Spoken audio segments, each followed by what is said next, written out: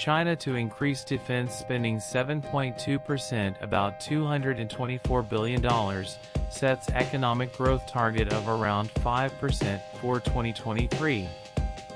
As it seeks to revive the world's second-largest economy after a year of tepid growth because of pandemic measures.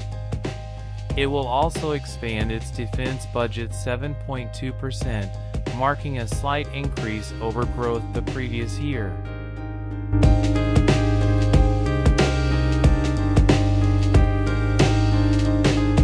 Both figures for the coming year were released at the opening of the annual gathering of the National People's Congress, NPC, the country's rubber-stamp legislature, which draws nearly 3,000 delegates to Beijing for the next 8 days. China's economy is staging a steady recovery and demonstrating vast potential and momentum for further growth. Outgoing Premier Li Keqiang told delegates while delivering a government work report at the opening of the Congress on Sunday.